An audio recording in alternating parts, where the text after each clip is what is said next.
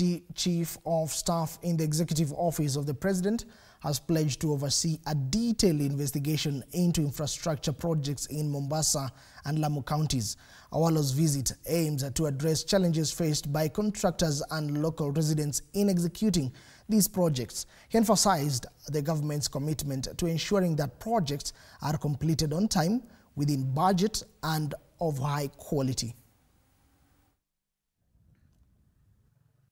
It will also facilitate faster connectivity from the SGR terminus into the town, and it will reduce congestion at the Likoni ferry for those connecting from Mombasa to Kuala. I'm happy to report that one of the fundamental milestones that we have realized within the special economic zone so far is to ensure that compensation for those who are displaced is at 90% completion rate. The remaining 10% will be sorted out by KPA in the next 1 week. Yeah? There were certain small challenges which are not insurmountable, so all of those payments should be settled within the next 1 week.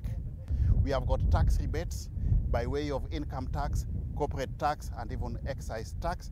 So I want to assure prospective investors that the government will do its best to ensure that we have got a conducive and enabling environment for investors to deploy within this facility.